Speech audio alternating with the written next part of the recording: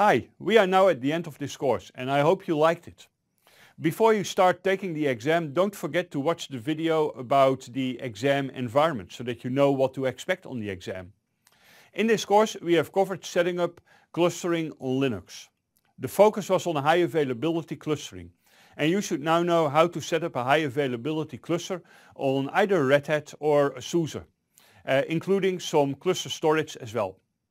At the end of this course we have also discussed how to work with legacy clustering on Red Hat, and you have learned how to work with load balancing solutions on Linux. Thank you very much for watching this course.